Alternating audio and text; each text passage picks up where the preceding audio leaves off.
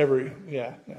Well, good evening. I'm glad that you're here. And for those of you joining us on Facebook, we already have a couple of people there. We're glad that you're here as well.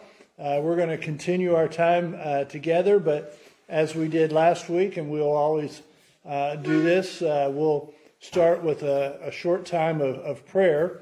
And I did not get in touch with anybody from the prayer group, so we're just going to open it up. Do you have anybody that you would like to mention for us to be praying for? Is there anybody that you've been praying for, or somebody that we may not be aware of? I know all that you do. In Jesus' name, amen. Well, how's your memory? We're just going to put some things to the test. How many books are there in the New Testament? How many books in the New Testament? 27. I heard all these different numbers, but nobody said it with confidence. You know, this number.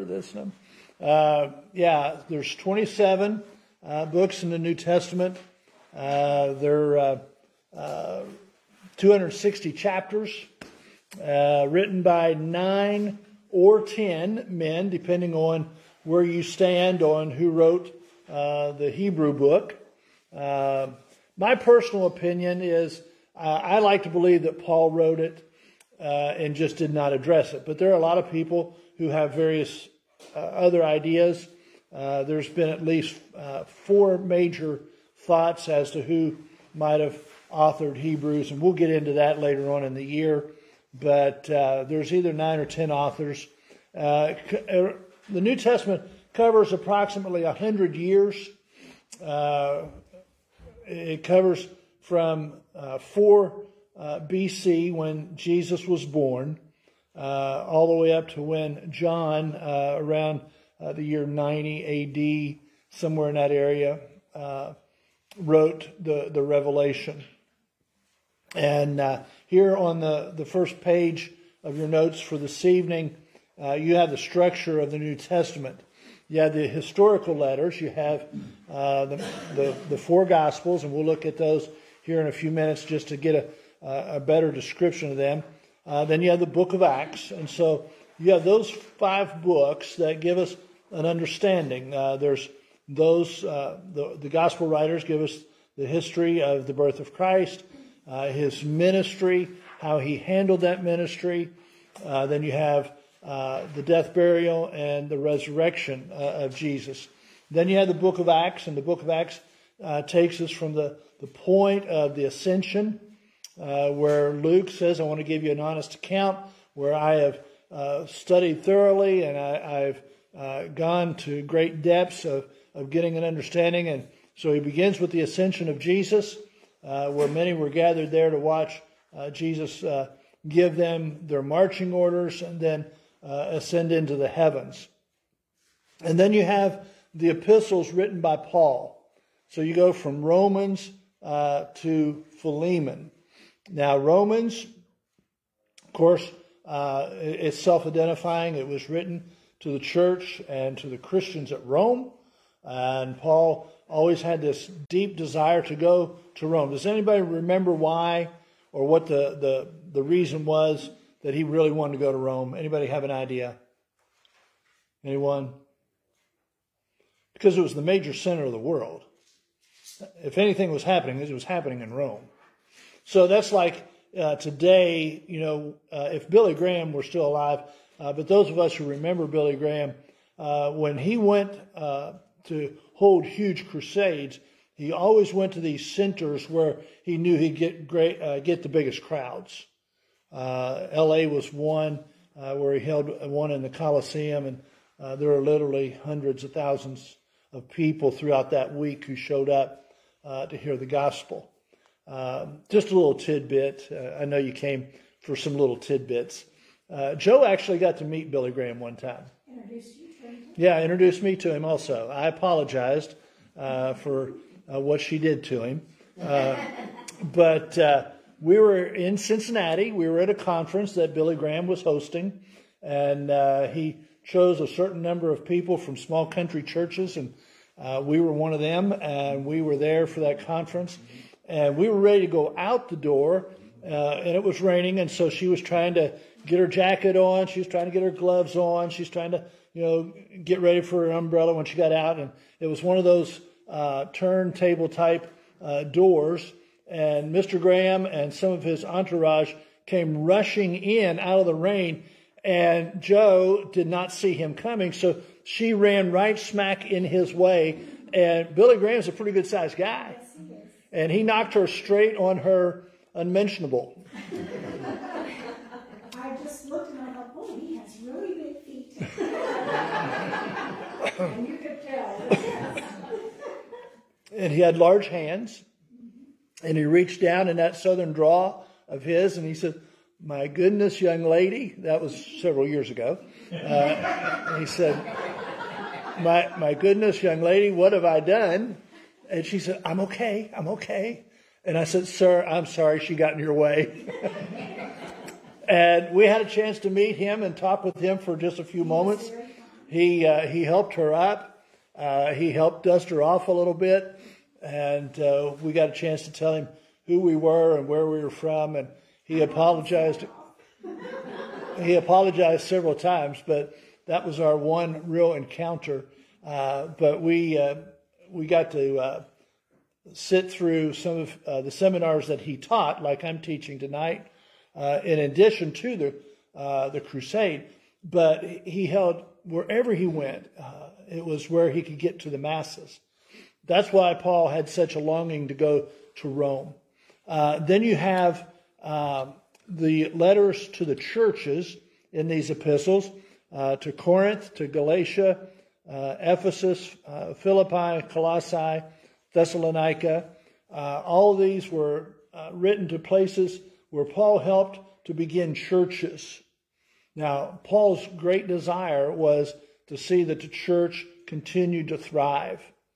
And so he would go into an area, he'd spend a certain amount of time. We'll look at that when we get to those individual books. But then he didn't leave them barren whenever he would go somewhere else. He would check up on them. He would write back to them. He would see what was going on.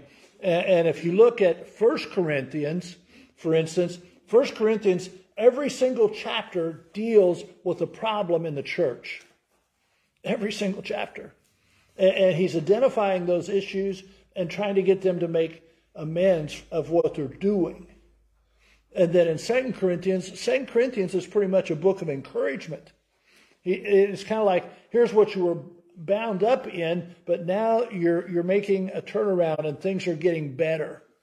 So it's just kind of like, I saw where you were, now I see where you're going, kind of thing.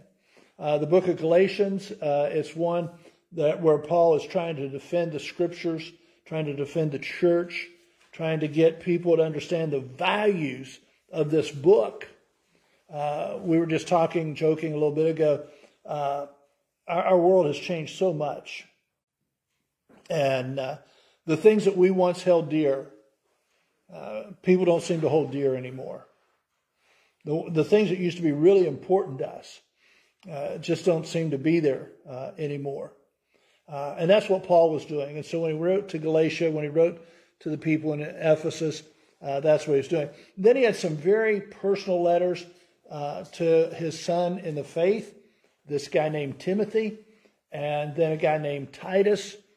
He wanted to let them know how much he appreciated them and then challenge them on to future growth and further growth in the Lord, to be the leaders that they ought to be. And then the letter to Philemon about a brother being a brother no matter what his stature is in the community.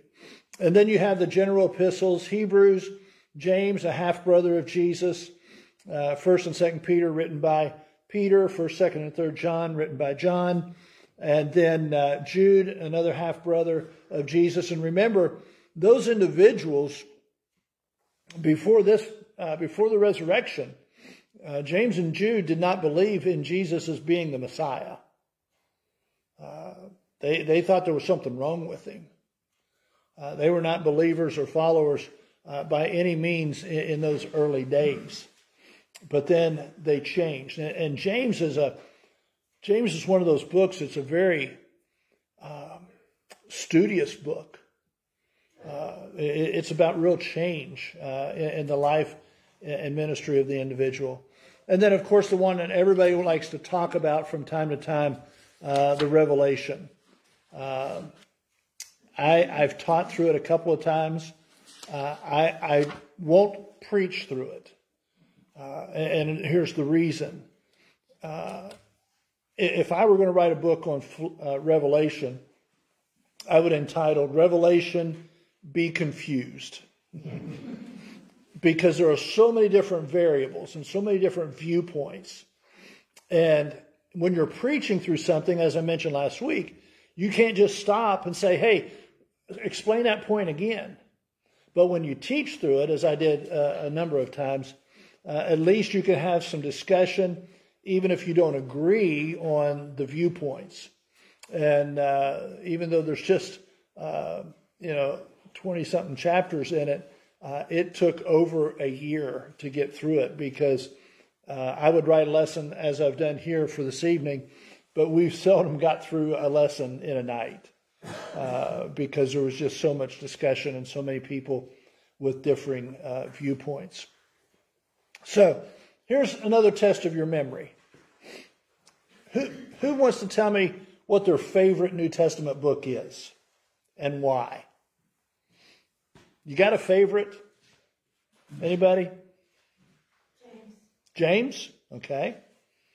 Just so much stuff in there, so much good stuff in there. Really practical stuff, practical application. Over and over and over again. Yeah. Anybody else got a favorite?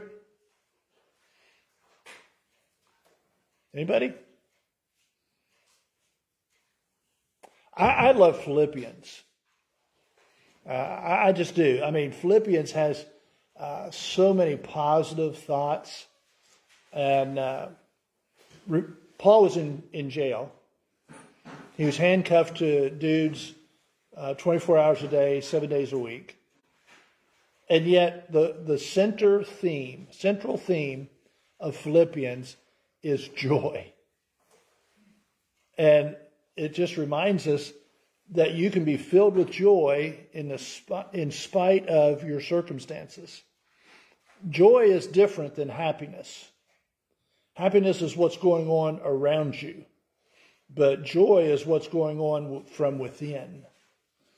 And even though he was dealing with persecution and being in prison and being abandoned by the people he thought loved him the most, he still found joy in Jesus. And I think with the world that we're living in today, that just makes a whole lot of sense. Anybody else have a favorite? Speak up now because we're moving on if you don't.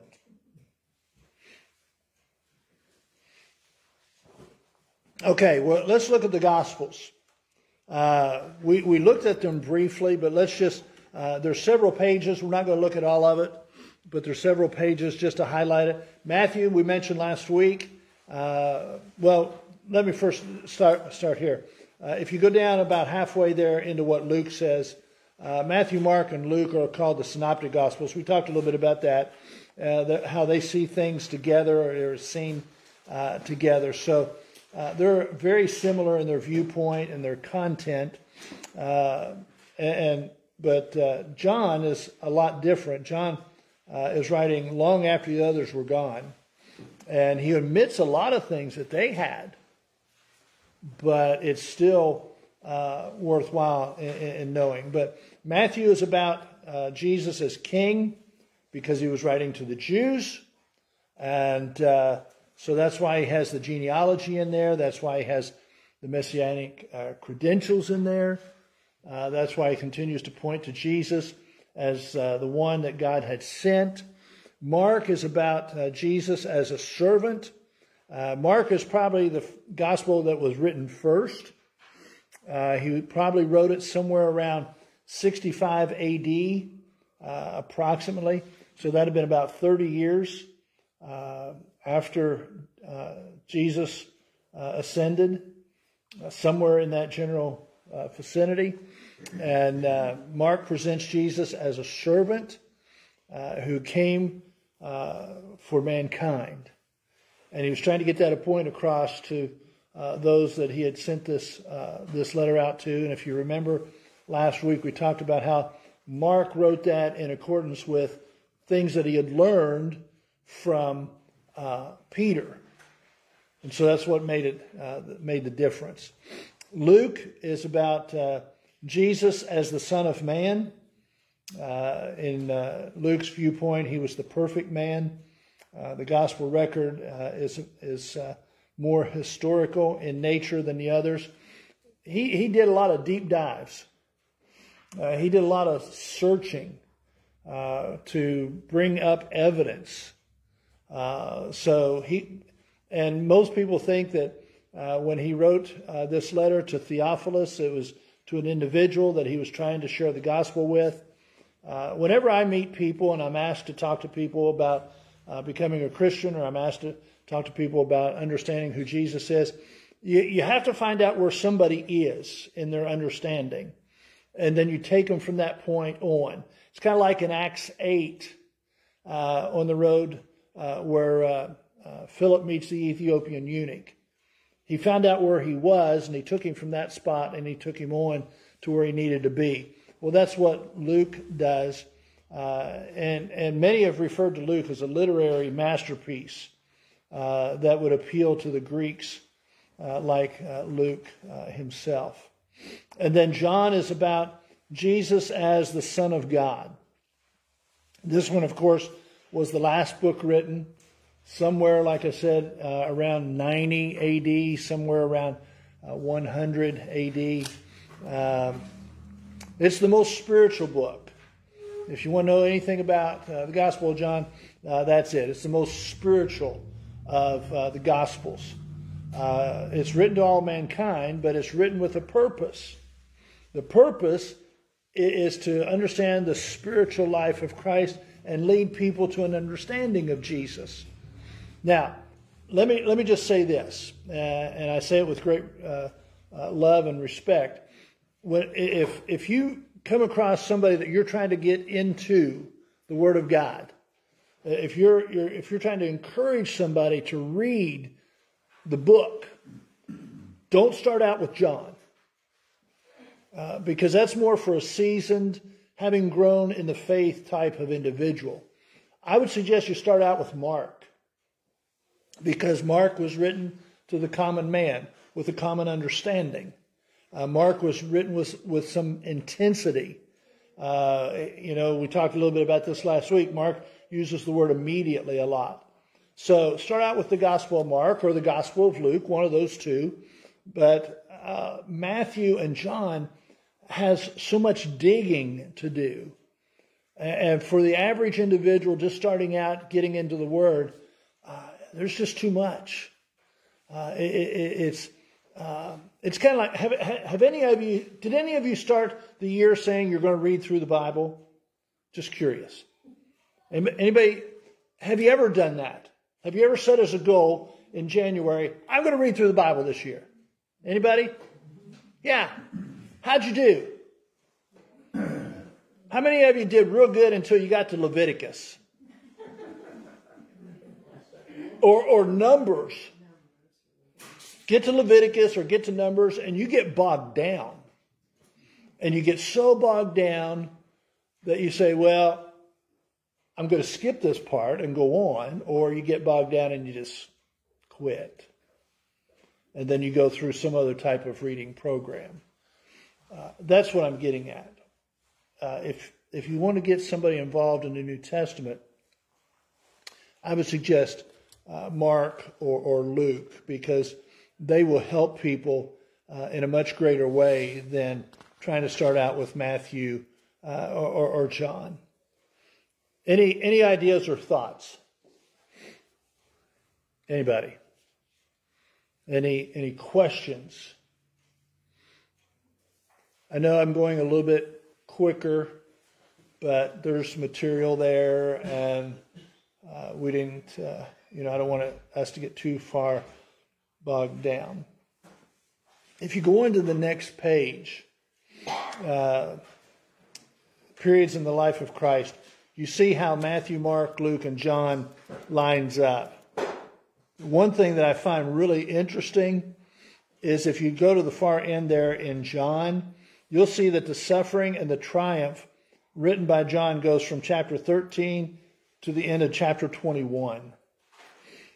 So that's not quite half, but it's the biggest portion of the Gospel of John. He spends the biggest portion on the part that's most significant for us, because that's where our foundation lays. See what I mean? John spends a lot of time. He spends a lot of time on Jesus as a servant when he washes the disciples' feet, when he spends time preaching to the disciples about remaining together in unity, when he takes them to the upper room, when he talks to them about that I've come to set you apart, to make a significant change. So John spends a significant amount of his time in the season in which we're in right now, as we get ready to celebrate the resurrection, as we get ready for the week of Passion. He spends a lot of his time right there. The other three, they pretty well have it divided up in what I think would be a fair mixture. His time of preparation. In Matthew, that means we've got the genealogy, and this is who Jesus was, and then we have the baptism. Then we have Jesus going into the wilderness. For most of us here tonight, or those of you watching on Facebook, you're probably familiar with most of that. But Matthew kind of hangs out there, and then he really hits hard on the popularity of Jesus during his time of ministry, which then leads into the opposition.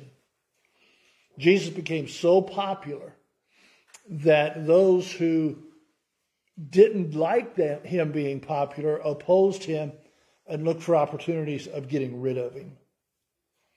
And that happens a lot in our world as well. Mark and Luke, they have it fairly well divided. Then there's this little tracker here about what different people throughout history have said about Jesus in the Old Testament or the New Testament. The different names or the different attributes of Jesus, from Deuteronomy and Numbers all the way through to the Old Testament. And then there in the New Testament, from the announcement by the angels that the Lamb of God had come to the time of the resurrection. So we've got it all from there. But then I leave it with a little question. Who is Jesus to me? That's on page 3, right? Mm-hmm. Okay. Just wanted to make sure I haven't lost anybody. Who is Jesus to you? If somebody came up to you and just asked you, okay, I read all these things about this guy Jesus, that he was born in Bethlehem and laid in a manger, and read all these things about perfect life, no sin. And now, people are talking a lot about Easter. But who is Jesus to you? How would you answer? How do you answer that? I would say he knows my name. Oh, I like that. And he's always with me. I like that. That's good. He knows who you are. Yeah. Friend, Savior. Friend, Savior. I like that. How would you describe him?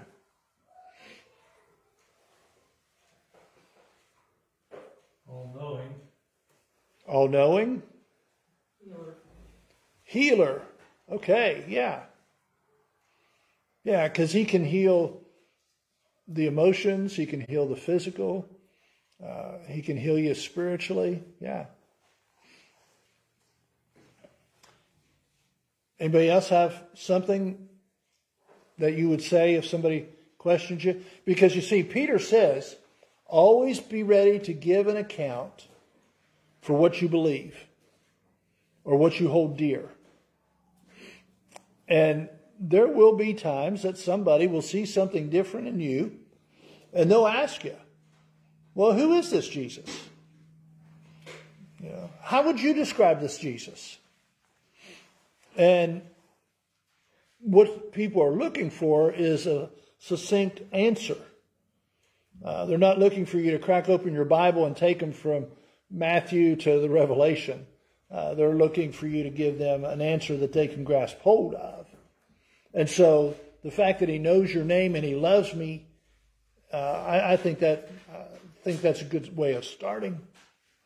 I also like to add that he loves me in spite of. If you ask my wife, she's got a lot of in spite ofs. Yeah.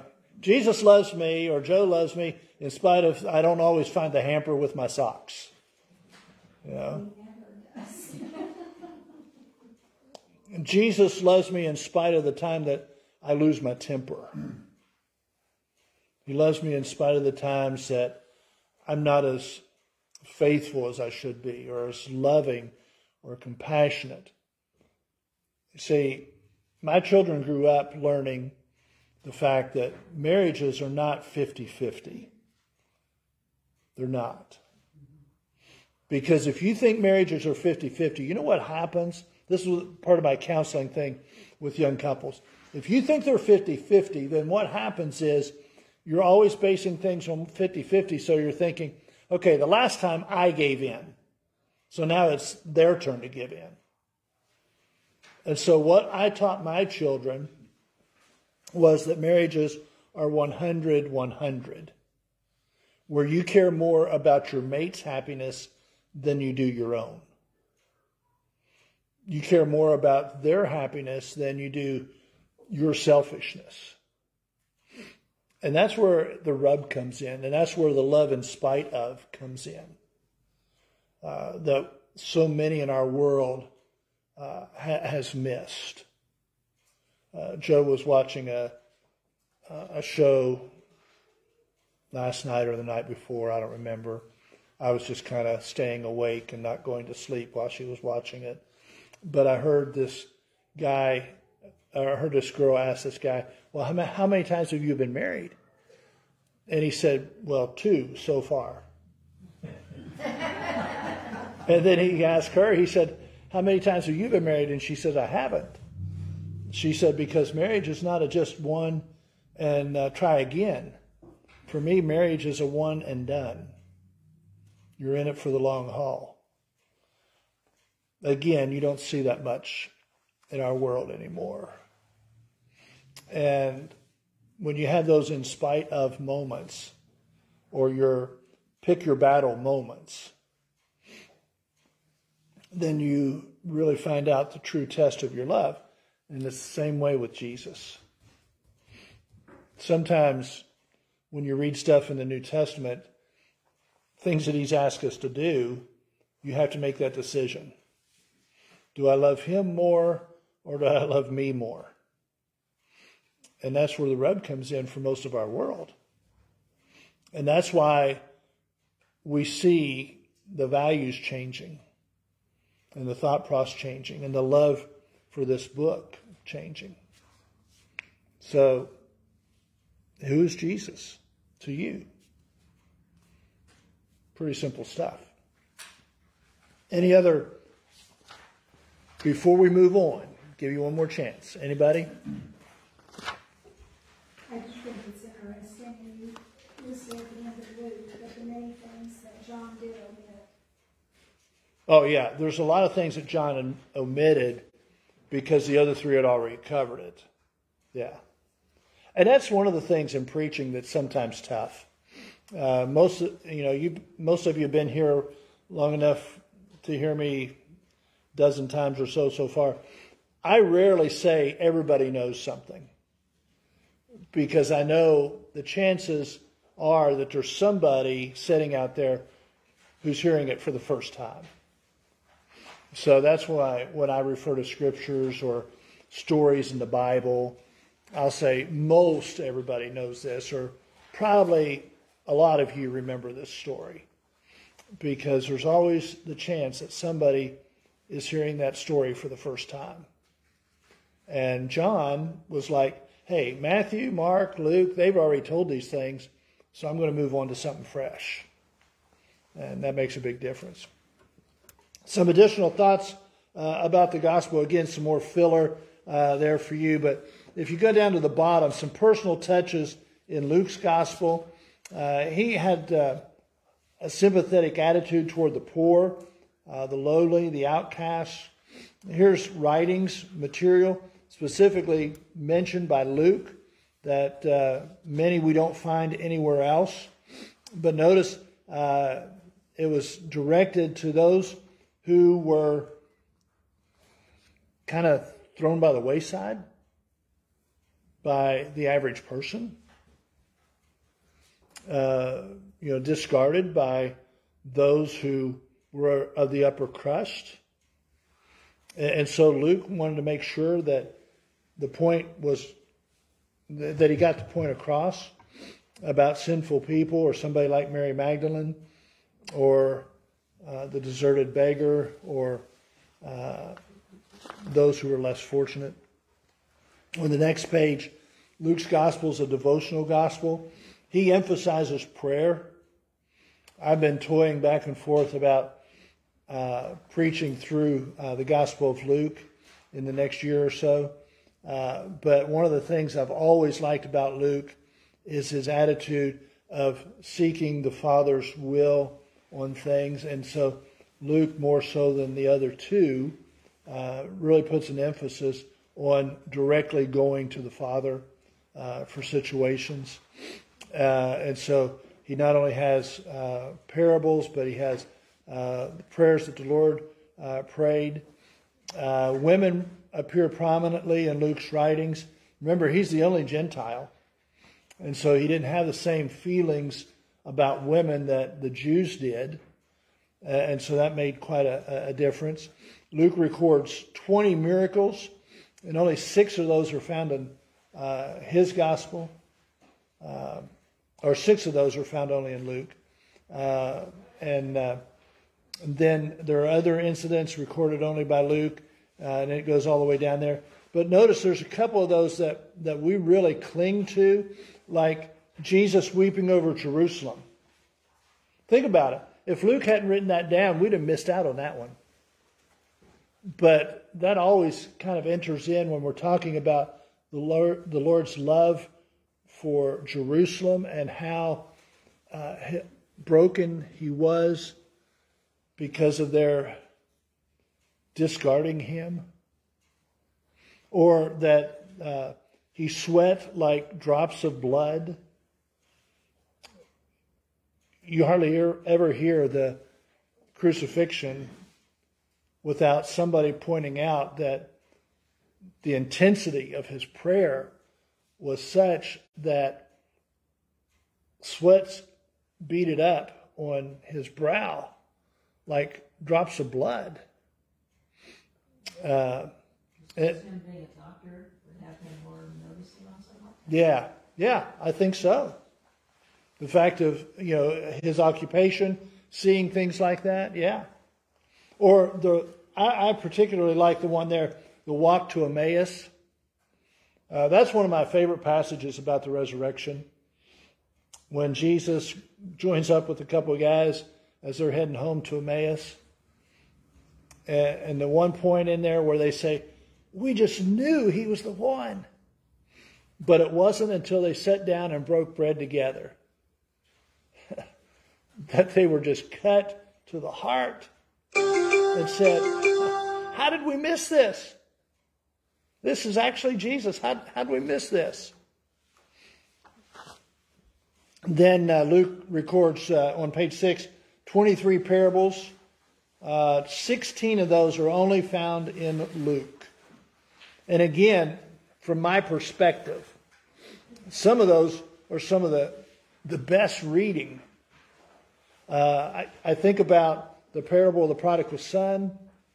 the parable of the rich man and Lazarus, the persistent widow, the Pharisee and the tax collector, the rich fool, the friend at midnight. I mean, those are awesome stories. And Jesus just said, let me tell you a story. And then he wraps it all up and gives you an understanding. And Luke was sharp enough to include those to help us understand. Any thoughts about either one of those? The miracles or the parables or other incidents or the prayer time that we just jumped over real quickly? Anybody have any thoughts about any of those? You have heard probably that Luke 15 is referred to as the lost chapter. Have you heard that before? Luke 15 is referred to the lost chapter because he begins the 15th chapter with the lost sheep, where there was one lost and the shepherd goes to look for him. And then he talks about the lost coin, and then he talks about the lost son. And each one, as he progresses through there, it becomes more severe and more valuable. And so it becomes really important as he talks about all these things that were lost, and yet from the perspective of the individual, they were very valuable and had to be found. Anything? Y'all are just not as talkative tonight as you were last week. I know it's a lot to grab hold of, but we need to get on. Anything at all?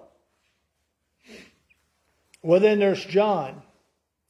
The Gospel of John has many touches that were obviously based on the memories of an eyewitness. Remember, I mentioned this last week. There were 12. Peter, James, John, Andrew, Philip, Bartholomew, Thomas, Matthew, etc. There were 12. But then there were 3, Peter, James, and John, who were of the most intimate friendship with Jesus.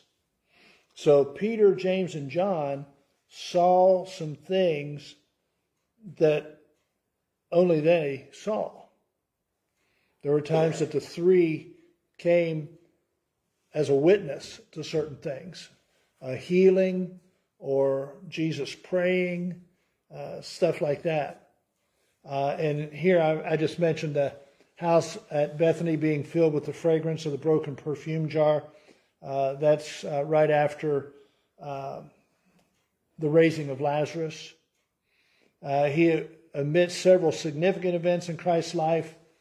The fact his gospel runs parallel with the other 3 at only 8% suggests that John was quite familiar with the other 3 writings. And a larger percentage of the Gospel of John is unique material. And I think that was because who remembers how John always described himself or referred to himself? The one Jesus loved. Yeah, the one who Jesus loved. You know what that means, right? I'm the favorite. Yeah. John's saying, hey, I'm the favorite. I have 3 granddaughters, but the 2 younger ones are convinced that the oldest one is my favorite. And what makes it bad is Lily goes around telling the other 2. She'll go around telling the other 2, I'm Buddy's favorite. And she's now just about got them convinced that I have favoritism. And I really don't. I try to treat all of them the same, but... She's your favorite oldest. That's why she's my favorite yeah. middle, my favorite youngest. Well, and I will say, like you're my favorite one named Lily or my favorite one named Kenna. But Lily is now 14. When she was 13, we were visiting and I was sitting there in the chair and I was real nice and comfortable. And all of a sudden she walks over to me and she said, Buddy, can I sit in your lap? I said, sure, because I didn't expect that. And we're sitting there and we're just hugging and talking and talking and hugging. And all of a sudden I looked at her and said, there's probably going to come a day when you're not going to want to do this, isn't there? And she said, I don't see that happening anytime soon. She'll say, I'm always going to want to sit in your lap. And I was like, I don't want to cry in front of everybody. So, but yeah, John's saying, of all the guys that Jesus could have chosen to be his right-hand dude, it was me. I'm the favorite. And I think John actually believed it. And then it was probably solidified at the cross, right? Because Jesus could have chosen anyone. He could have looked at any one of his followers down there and said, will you take care of my mom? And he says, John, here she is. And then he said, Mary, he's going to take care of you. Can you imagine what that must have been like? Wow.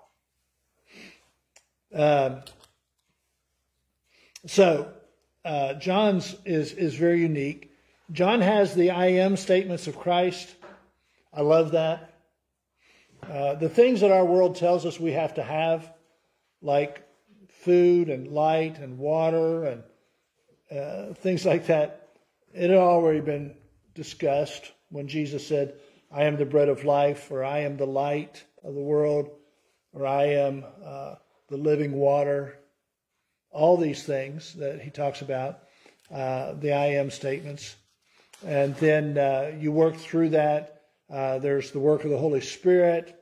There's the fatherhood of God. There's discourses or conversations found only in John. In John chapter 3, Nicodemus comes by night. Now we know John chapter 3 because of John 3:16. But sometimes we forget that Nicodemus was a learned individual. Nicodemus was among the Pharisees, a part of the Sanhedrin. He was a learned individual. But he knew he was still lacking something. But he didn't want everybody else to know that he was still searching. So he comes to Jesus at night in quiet. And they had this great conversation. Or the one in the next chapter, the woman at the well. Or the parable of the Good Shepherd. Or after the resurrection, when he meets with the disciples at the Sea of Galilee. Most of you remember that story, right? They're out fishing. And they're not having any luck. And then they realize it's Jesus when they've caught this load of fish. What else is unique about that story?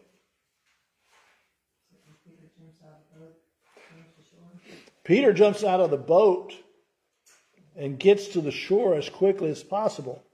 I said he did that because he didn't want to be responsible for having to row back to the shore. Yeah, he wanted the easy way out. But no, he was so anxious to see Jesus. I have a question. Did we ever discuss about Joseph not being there during the crucifixion? And they already passed away? Or? Most people think that Joseph died real early, even before Jesus reached the year of maturity, which would have been 30. Oh, I see. Most people believe that because he's not mentioned after Mary and Joseph forgot him there in Luke 2, that he must have died sometime right after the age of 12. And so that's why you only read about Mary and his brothers going to rescue him, or Mary and his brothers going to reach him, that Joseph probably had already passed away. He seems a lot older than Mary. More than likely. I mean, nobody knows significant for sure, but because of the age that most men married versus the age that most women married, Joseph was probably significantly older. Yeah. Any other questions or thoughts? I have a question back on Luke. Yeah. Was it pretty much understood that did Luke maybe get these stories from other people? Because he wasn't there all the time. Right. Luke was an investigator. When you read the first 4 verses of the Gospel of Luke and the first few verses of the book of Acts, Luke talks about how he had investigated. So I liken it to an attorney ready for a trial. And it says that he was investigating this for somebody by the name of Theophilus. Now, there is a group that thinks that that was an individual, and there's a group that thinks that Theophilus is in response to the church at large, or people at large. I personally think he was doing it on behalf of an individual that he was trying to lead to Christ. That's my personal opinion. Yeah. But so he was digging deep. He was uncovering. And I liken it to somebody like Josh McDowell or Lee Strobel, individuals who were not believers initially, and then they decide that they're going to show the world that Jesus was not true or real, and they do so much digging, they come to the conclusion he was who he said he was. It might not have been on that same scale, but that same type of effort. Yeah. Any other questions? Now you've got the sun, don't you? Just get a little bit closer, yeah. It's not the lines across, it's the line down. It's getting us. Oh. Is it my blind spot or bald spot in the back?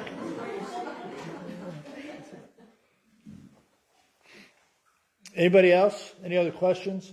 Hey, I said this last week. I really do. I like it when people ask questions because I want to make sure you're getting what you paid for.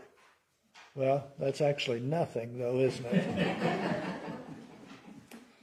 it?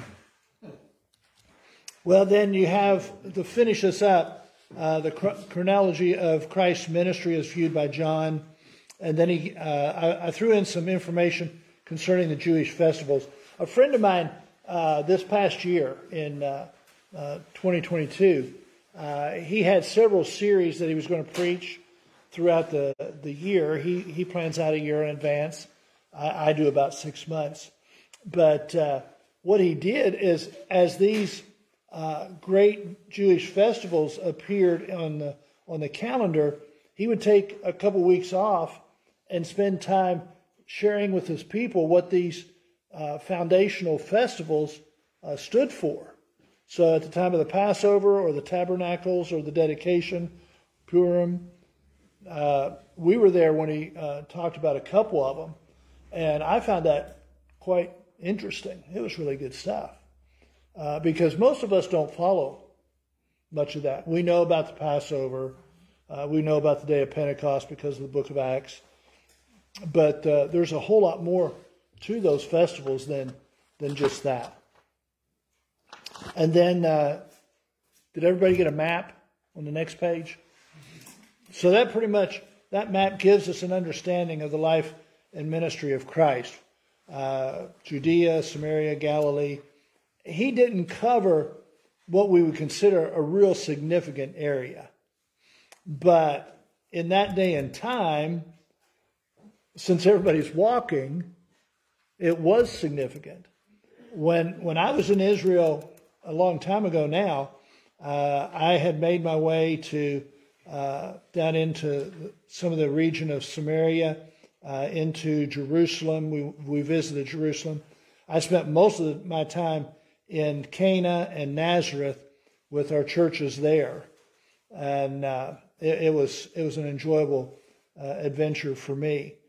But to be able to go through and walk in areas where Jesus would have been so many years ago, it was really a great joy. Has anybody in here ever been to Israel? Anybody? I was so excited to be able to go, and it was awesome. I had my own personal tour guide, the gentleman that I accompanied because he wanted to make one last trip. He had made about 20 trips before, but he wanted to make one more trip before he went home. And he told me story after story after story while we were there. We landed in Tel Aviv, and our driver picked us up, and we're heading down the road, and I'm sitting there in his vehicle, and we pass a hitchhiker. And I said, John, there's somebody needing a ride. He said, we don't want to pick him up. And when we got close to him, I found out why. This hitchhiker was also carrying a AK-47. And I said, well, you don't see that in Tennessee. Yeah, you don't see a hitchhiker like that. Yeah. South Tennessee. Yeah. No. It was a great trip, and to be at some of those places where supposedly Jesus spoke the Beatitudes, or to visit Jerusalem and see some significant sites there. It was pretty amazing. It was good stuff. Any other questions? Because we got 2 minutes. Is that right? 2 minutes? Anybody?